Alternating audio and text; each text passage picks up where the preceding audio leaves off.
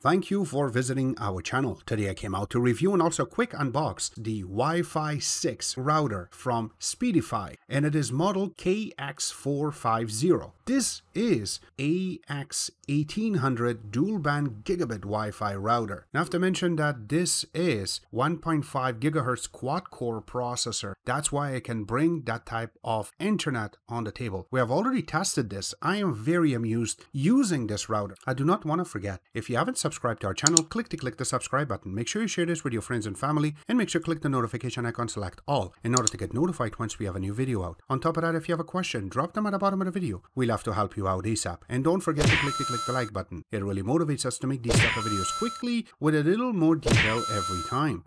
Alright, you can see that the box is very nicely designed. It has Speedify on one side. It says Wi-Fi 6 with that little X inside of it. In the another side, you have a huge icon at the bottom says that it is AX1800 Wi-Fi 6 router. It is running 1.5 gigahertz of quad-core processor. The model numbers there too, it says KX450. On one side of it, you have specifications, and then package content is right underneath of it, and then more support. Now, when you go to the back, it has way more information that you really need. Once we slowly open the box,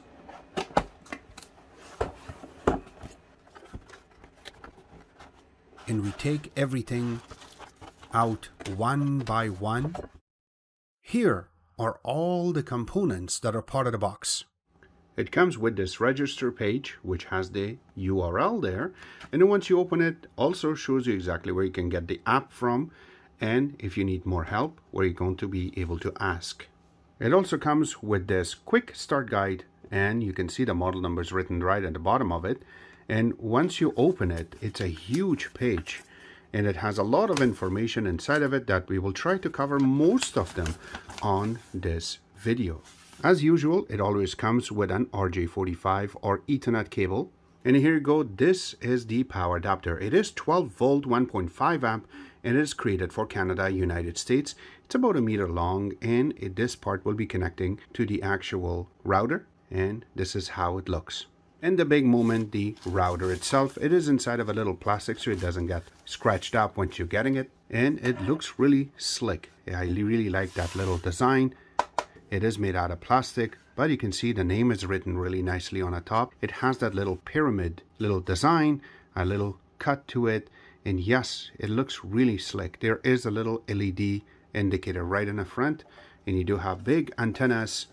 You can see that there's 4 of them, which really stands out. Alright, so let's go through around and cover what's involved. I really like this design, the way that they have placed everything together with a name on the top. Also, you have the little LED light. Once you turn it on, this will be blinking. Going on the front part of it, there's nothing there. But once you go to the side, you have these little holes for ventilation. You have the big antenna. And then going in the back part, there's nothing here. But when you go to the back, you have another antenna.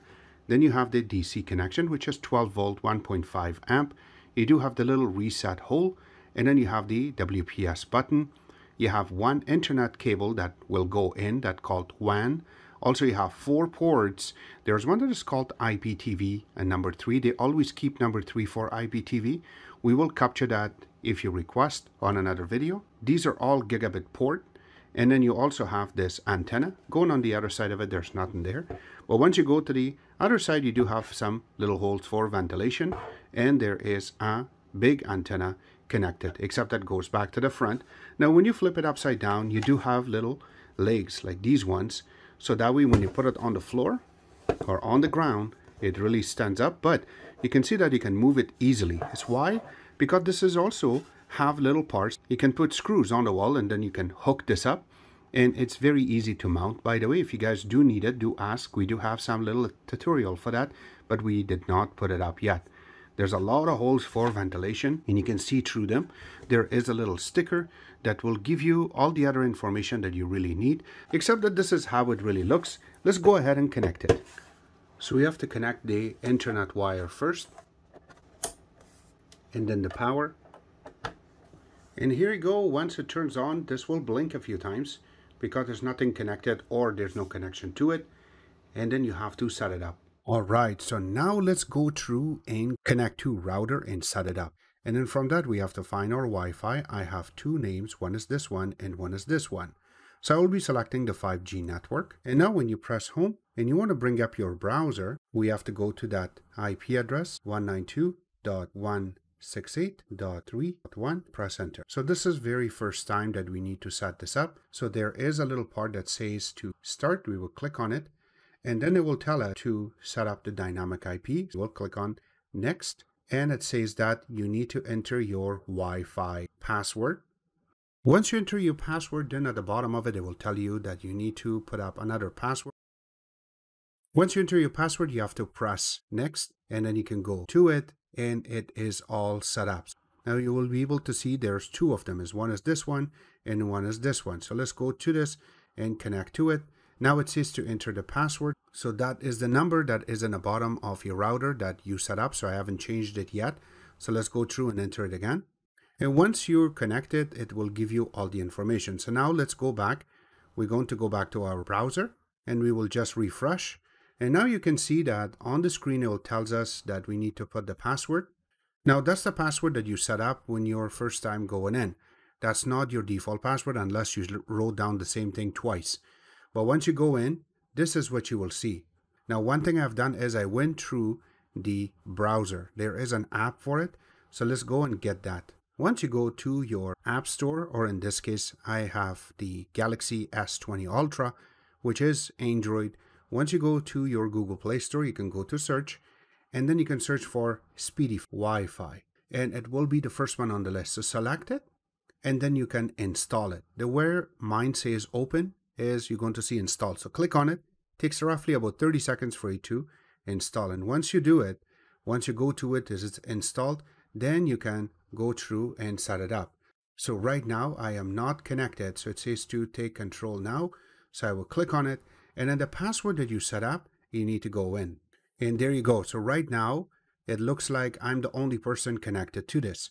So this is perfect. So now let's go through some tools and show you exactly how it looks. So in the bottom right now, let's go to tools. Inside of tools, you have a lot of options. It's starting from internet information. And then you do have the Wi-Fi name and password. So you can change this to anything you wish. And also you can just click on this. And in this way, you will be able to rename it. As usual, we always changing it to our own name. And then for the password, we're going to change it to something we could remember. And the same thing we're going to do with this, the 5G part of it. We're going to delete and also just renamed the password. Once it's all done, we're going to say save on the top. And now it just saves. It will kick us out from the internet. You can see that it says failed. So it didn't allow me to save it. So you will be disconnected from Wi-Fi. And then we can reconnect to it. So there you go. Mine is right over here. This is one. And this is the second one that we created. So we're going to go to the 5G network. And then we're going to connect to it. Now it takes a couple of seconds for you to connect, and it should be a lot faster than the other internets that you have. So once it's totally done, now we are connected as 5G. So now when we go to the actual app, there you go. And now when you look at it, you can also reboot. And then when you look down, you have internet settings. You can log in your password. You can blacklist people and more. Let's show all of this functions when we connect it to the computer. For now, let's go through and do some testing. So first thing first, we have 5G network. So we will launch our speed test. And here you go. Let's do our first test. Now this is the Wi-Fi 6 and we are connected as a gigabit. And let's see, this is type of number we're getting from Wi-Fi, not from LAN connection. And this is on the phone itself. We are not very near to the router itself when we are testing this. So this looks really promising. Now, when we go to our upload rate, remember we have a gigabit, it's up to gigabit, and our upload rate is 32 megabits per second. And you can see that we exceed it. Now, remember that this is one test. Let's do it one more time on 5G network to see exactly what type of numbers we're getting. And here you go again. This is Wi-Fi 6, really kicking it when it comes to the Wi-Fi. I'm giggling because this is a phenomenal number. I am just going to replace my main router with this because this is awesome. this is giving me the speeds I'm really looking for as a Wi-Fi. So 742 for my download and 32.8 for my upload. Now this is one part. Let's get out of this and let's reconnect this as a 2.4 and let's see what type of numbers we're getting out of that. And there you go. Now it's connected. So we will flip back into our speed test and let's click one more time to see what type of numbers we're getting. Remember that the 2.4 network, it is exceeding the numbers. It's 94, 96, 97, 99. You see that? So it is roughly about that number. It's even exceeding that number. That's beautiful. So this is a really good router for me right now to play with. This is on 2.4, so this is not mesh network. And once we connect it to the PC, we will capture and show you even more. This is one-time test. Let's do it one more time on the phone so that way we can tell that this is awesome. For now, I really enjoy having this or playing with this router. This is something cool. I never thought that I can get this type of numbers. 107 on 2.4 network. And now we're testing it on the upload. And my upload rate is 32, but it looks like it just kept it on 25.2. I am very amused. This is beautiful. The numbers that they're giving me is awesome on this. All right, enough said about the phone. Let's flip it and take it to the PC. All right, so here is the PC part. So we need to go to that IP address that they provided, which is 192.168, and it is .3.1. Press enter, and it will ask you to enter your password. So once you go in, this is the main screen that you will see. The beautiful part is that all the settings are on your left-hand side. You have the main part that will tell you exactly what type of internet you have. Now, this is not the speed test. This is when you use your connections, then these numbers will fluctuate. It will go up and down. Do not mix this with your speed test because you can click on it, but nothing can happen. So this is not a speed test. And then going down, you have the router. It's just one connection right now to the internet. And then it will tell you that you're connected as 2.4G and also as 5G. And here are your SSID or your Wi-Fi names that you're connected. Two devices connected right now. You can click on it and it will tell you that my laptop, which I'm capturing this right now, and also my phone is connected to this. My phone is connected as 2.4 and my laptop is connected as wired because we need to test this with wired to see exactly how good this is. That's not the only thing. If you go on a side, you have internet settings. You can click on it. This is where you will be able to set up your connection. And yes, we are connected via LAN connection. And then that is for the internet that comes in. And then going under Wi-Fi settings, this is what you can select and then you can connect to it. There's a lot of settings in this. Even transmit powers, WPS is enabled right now, and OFDMA is there. And then the access point. Right now it is disabled because we're using this as an actual router and not access point. Going under guest network, I have not set it up. Yes, you can set it up and this will really help you for your guests that when they come into your house, how long you can select and also how much of internet you want to give them as per megabyte. That's not the only thing. If you do have Airbnb, this is going to be very, very useful or even control their speed. Another part is parental control. You can go here and then you can change your duration for your kids. So this way they can come on and get out on certain times. This will really help you out. On top of that, if you want to set up a VPN, it doesn't matter which of these protocols, you can click on it and you can set it up. Another best part is IP version 6. Advanced settings is really cool too. You have your bandwidth control. You can click on it and then that way you can tell how much of internet they can use. And you can throttle them. And also your IPTV is right here. So if you are using STB or using multicast, you can set it up. So this way it just going to use the proper protocol for your IPTV. Since I don't have it, I do not have to worry about that part. And then you have the Speedy Wi-Fi app. You can enable or disable it. So this way you have access to your Wi-Fi on your phone or tablet. LED control is really cool too. I left it always on or you can schedule it. So on top of your router, you have that little LED will really help you out. Filter Mac is really cool. If you are gaming, this will be very useful. And also firewall, always leave all of them on because you do not want any cyber attacks to your router that will defend it. And then you can static router, you can set up one of them to be your static router. And DDNS is there. Port forwarding is really cool for your gaming beside your firewall, and also filter MAC. And you also have the DMZ hosting, and UPnP is there. So going under system settings, you have a lot of things that are set up there. I do not have to even explain most of them because you can see it.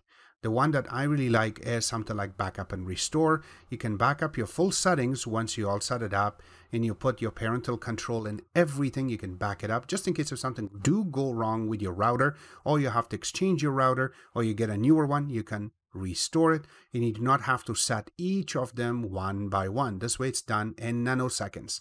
Going under firmware upgrade, you can click on it, and then if there is one, it will tell you, and it will give you a little link that you can click and download. If you want to load it locally, you can go to their website, get the file, and then load it from here. Click on upgrade, and it will take a few seconds, and you will be up and running. Your status is really cool too. You can click on it, and it will give you, if something is wrong, it will tell you right outside. Mine says good. Now, official website, you can click on it and it will take you to Speedify, so you can get more information about different routers that they have.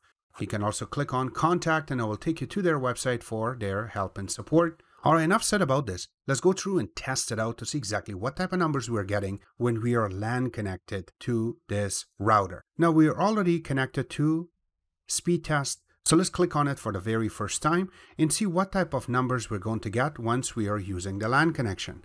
Remember, Wi-Fi was very good, but LAN connection should be even better because this is a gigabit LAN, and it should get you to the gigabit connection. Only thing is, it depends when we are connected and how many people are connected to our network. For the meantime, we have a ton of people connected, and we're just testing it out right now. So my download rate for the first time is 684.65, which is roughly about same numbers that we got from Wi-Fi, which is perfect, but our upload rate is exceeding, which is 32.5. Now we're going for one more time to see exactly what type of numbers we're going to get this time, and you can see that it is just running up, and it is exceeding 500. There you go. We're going to 600, and then 700. There you go. Now it is showing that we are connected as a gigabit, which is perfect. So again, gigabit goes roughly about 860, and we're roughly about 760.88, which is a really good number again. Now we're just waiting for the upload to happen. There you go. Now it is exceeding the upload, so it looks promising. I really like this router, and I would suggest everybody to purchase one of these. It is inexpensive. Links are available in the bottom where you can order it from, except that I hope you guys like our video. If you do like it, click the like button, subscribe button on the top, comment on the bottom. Always remember to visit our own website, which is xctex.info. Like us on Facebook, follow us on Twitter, Instagram, and other social networking places, and thank you.